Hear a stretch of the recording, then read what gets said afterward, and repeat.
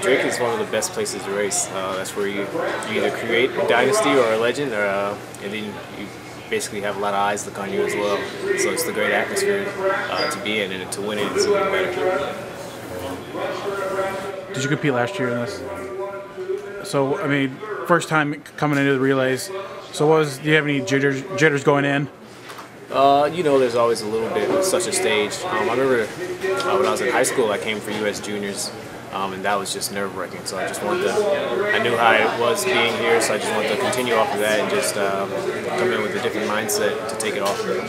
What's the goal heading forwards from taking out off this win? You know, I have the #1 jump in Division 2, so I want to continue off of that and have the #1 jump in all divisions, and then go off and win nationals in 3 weeks.